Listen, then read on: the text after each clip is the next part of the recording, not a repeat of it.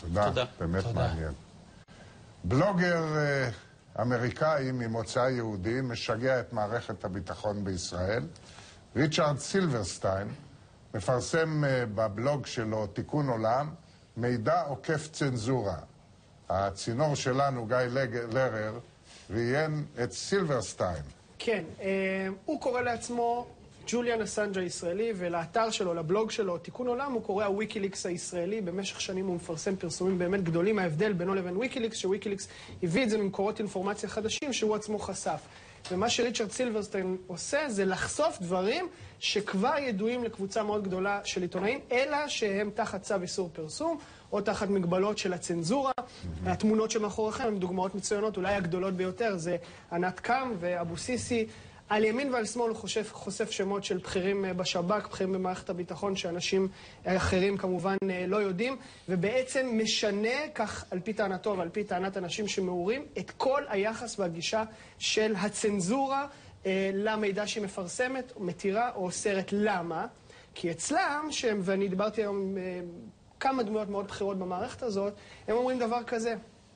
ברגע שהם רואים שכל הרשת מדברת על זה, ויש פה עניין של מידע, אומרים, תראה, אם פרסם עיתון קטן בארצות הברית, אנחנו עדיין רואים ערך לצו איסור הפרסום, או למגבלה של הצנזורה. אבל כשכל הרשת מדברת על זה, זה בהחלט משפיע על ההחלטה שלנו האם לפרסם או האם לא לפרסם, ותחת התנאים האלה אתם בטח יכולים להבין שהבחור הזה הוא חתיכת כאב ראש למערכת הביטחון כאן, וכשאנחנו מדברים איתו, אנחנו קודם כל, הרבה דברים מעניין לדעת, כי הוא לא דיבר אף פעם עם כלי תקשורת ישראלי, בכלל מיעט לדבר ב7 השנים שבהם הבלוג שלו פעיל, קודם כל על המוטיבציה שלו. והוא אומר לנו, המוטיבציה שלי, אני אוהב ישראל. אני מחזיק מעצמי ציוני, פרוגרסיבי, ואני עושה את זה מאהבת ישראל. הדבר השני המאוד מעניין שאנחנו שומעים ממנו, כשאנחנו שואלים אותו, תגיד, איך נלחמים בך? זאת אומרת, ברור שאתה כאב ראש די גדול. איך נלחמים בך אם לא יכולים להגיע לך חוקית? בואו תשמעו את הדברים שהוא אומר לנו על הטקטיקה, אולי קצת משונה, לטענתו כמובן, צריך לומר. I have had situations where individual Israelis have tried to pass me false information and hoping that I would report it.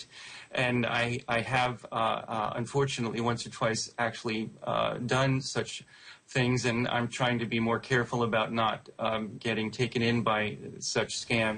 אבל אתה יודע, מה שמעניין אותי לגביו זה ממה הוא מתפרנס, כי בעצם המידע שהוא מפרסם, כתב הניו יורק טיימס בישראל יודע אותו, ומן הסתם מערכת הניו יורק טיימס יודעת אותו, היא בוחרת לא לפרסם, כי אולי לא כל כך מעניין אותה להיכנס לקרביים של פרשת ענת קמו לפני שהיא מתפרסמת.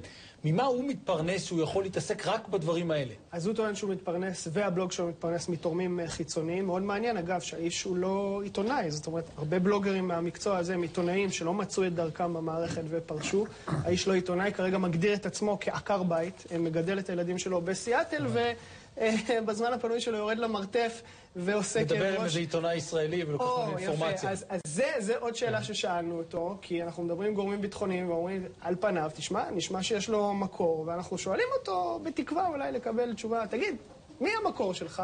והוא אומר לנו, לטענתו, שוב, לא מדובר בדמות ממערכת הביטחון, אלא בעיתונאי.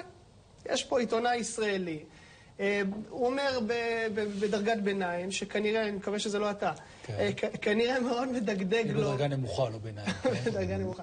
כנראה מאוד מאוד מדגדג לו לחשוף את הסודות ואת צווי איסור הפרסום, אולי דרך ככה להעביר איזה מסר נגד העניין הזה בכלל, והוא מעביר לאותו ריצ'רד כל הדברים. היו לו נפילות, חשוב לומר, ועוד חשוב לומר שיש דברים שאני לא יכול לדבר עליהם, שכרגע נמצאים בבלוג שהם לדעתי מסמרי שיער, אי אפשר לדעת שוב, אנחנו לא יודעים לאמת מה כן ומה לא, ובואו נשמע אולי עוד משהו אחד שהוא אומר לנו על השאלה שאנחנו שואלים אותו, עד כמה הנוכחות שלך מידע על מוסד הצנזורה, על מוסד צווי איסור הפרסום. הנה מה שהוא אומר.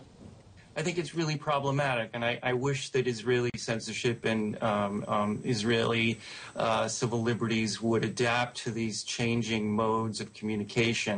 Unfortunately, the Israeli government, the Knesset, the governing coalition now seems to be retreating from the age of free information and trying to criminalize people like me and others who are just doing our jobs as journalists. אז האם אנשים כאלה מייתרים את מערכת הצנזורה תגיד, הישראלית? אנחנו לא יכולים לדאוג שהסינים יעלימו אותו? אפשר בשני טלפונים. אפשר לשלם לאוקראינים. האוקראינים יחטפו אותו, הסינים יעלימו אותו, ואנחנו נשפוט אותו.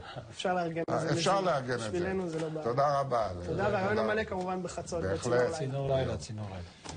לציון 50 למשפט אייכמן חשף גנזך המדינה מסמכים המוסיפים פרטים על החטיפה, על מעורבות בן גוריון במשפט ועל החשש כי במשפט ייחשף מידע מביך על עסקאות שנעשו עם הנאצים לפני מלחמת העולם השנייה.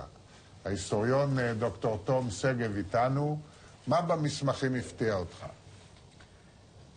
תמיד יפה לראות פרוטוקולים של ישיבת הממשלה.